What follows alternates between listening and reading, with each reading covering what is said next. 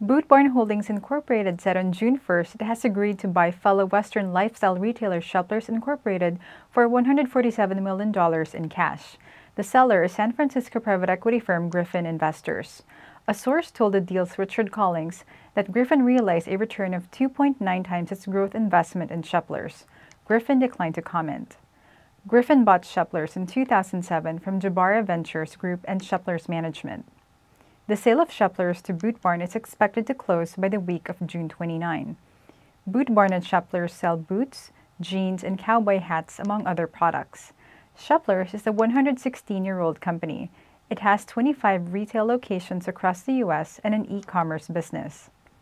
For the 12 months ended March 28, 2015, Sheplers had net sales of approximately $157 million and adjusted Ebitda of $14.9 million. Boot Barn said the transaction creates the largest omni-channel Western workwear retailer in the U.S. When the deal closes, Boot Barn will operate a total of 200 stores in 29 states in addition to an e-commerce channel, which includes bootbarn.com and sheplers.com. The Shepler stores will be rebranded to the Boot Barn banner. Boot Barn expects the deal to generate $6 million to $8 million of annual synergies. In New York, I'm Army Lee for The Deal.